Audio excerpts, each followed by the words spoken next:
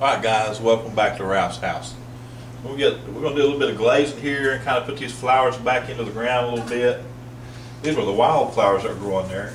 I'm just gonna grab a little bit of phthalo green here, mix it in with my water, and just get a green back into here a little bit.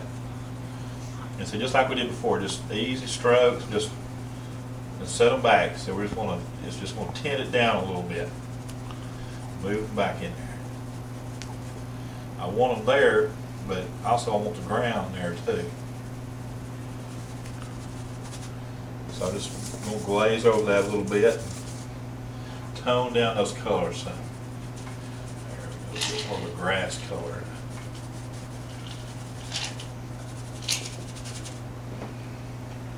A little bit of phthalo green, water, just sit them down some.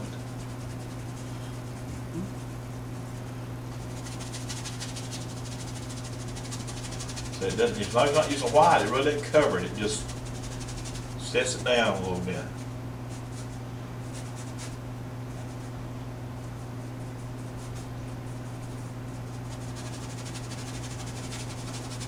Just want to tone down.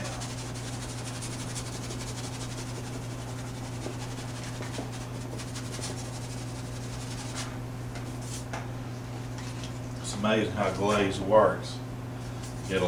You're just adding depth to your picture without covering up what's under it.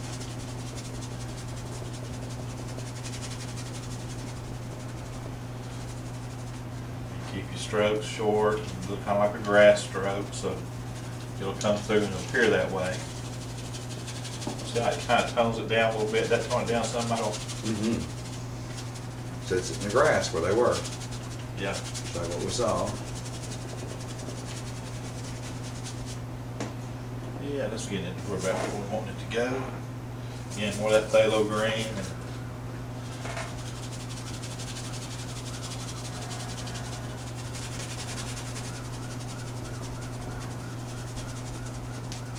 Now right up here by that barn, and I hate to jump back up there, but I need to do something right here. That's a little bit straight. I don't want to kind of roughen that edge up a little bit right there. A little bit right over here next to the, he had kind of a bush growing right up here on the side of that thing, didn't he? Mm-hmm. So this is old honeysuckle or something that's growing right up there by that. And clean that edge up. There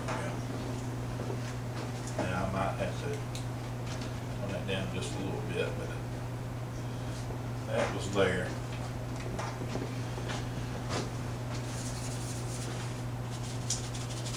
More green, just put it on there. I know I might be hard to follow sometimes, but you're seeing, Michael's shaking his head, yeah, I'm hard to follow. Mm-hmm. But I hope y'all gather, it's just putting paint in this picture. We do a lot of glazing, a lot of pure colors, over colors to create the colors we want, to get the effect we want. Now I'm going to pull a bit of ultramarine blue, more of that phthalo green, get the two together, and that's really going to darken that. Because this, remember, that part was down in the holler a little bit. Yeah, see, they're still there. We haven't lost our flowers. It's just that shadow under this, see, where the implement was sitting out there in the field. There we go. Come in just a little bit. Across the road to that part of the road.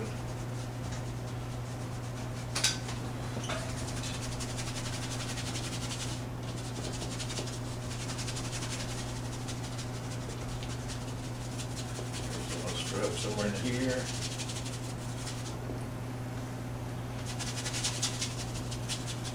That kind of put them down a little bit, Michael. Mm-hmm. I'll grab a little bit of yellow ochre and put into it. Catch a little bit of sunlight colors back into the picture. Push up a few grass strokes. Mm-hmm. Around that old implement that was over there.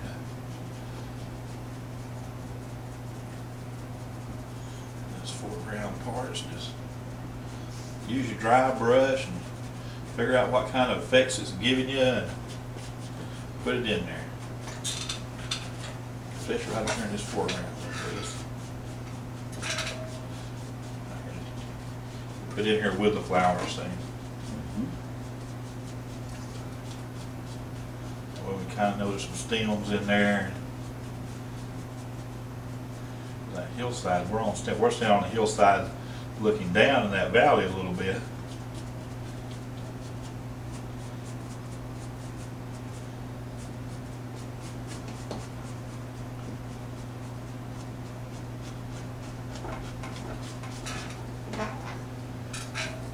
Kind of make it look like we're kind of going over a hill a little bit. Oh, yeah, absolutely. It's scary sometimes to do this. You think, oh, God, I'm going to mess it up. I got through that stage. It don't matter if we mess it up. It's paint. And we got plenty of it. Put more on there and just do it. Draw that down just a little bit over here. Don't want that to be as bright as the center of the picture. But we tell they're going across the road. That's what we want to do. So we're driving into, we're going to grab some more of that yellow ochre and that green we got there. Keep moving up the hill a little bit, so working it toward us a little bit more. There we go. Just cut them in together. And I'm going to grab some burnt sienna, which is going to look kind of wild here, but it makes it good. Mix that in with some of that yellow ochre, and it's just going to make a good little effect here for kind of a dirty grass color that you'd have on just bush hog place out here on the farm a little bit.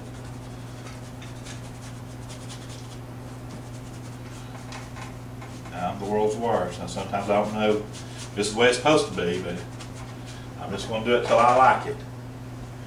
But sometimes I think it works. Sometimes it works. Now, get back to that dry side, push that up. Get a little effect. On that heel.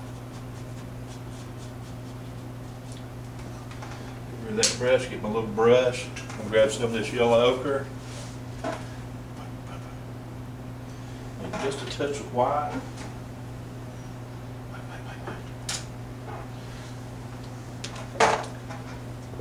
We're about ready to sign this one. Because we can pick all day long. I hate picking. I'm going to work on something until I get to where I want to be. And wrong color. Let's get red. Just trying to get a little bit of these that were up here in the foreground, see. So these are right up here closer to us. How about we sign this thing and let it go? I tell you what, this is what we saw on the side of the road, driving down the road, saw a silo and thought, man, that'll make a decent picture. I hope this has worked, because we had a ball doing this, and that's what it's all about. Y'all come.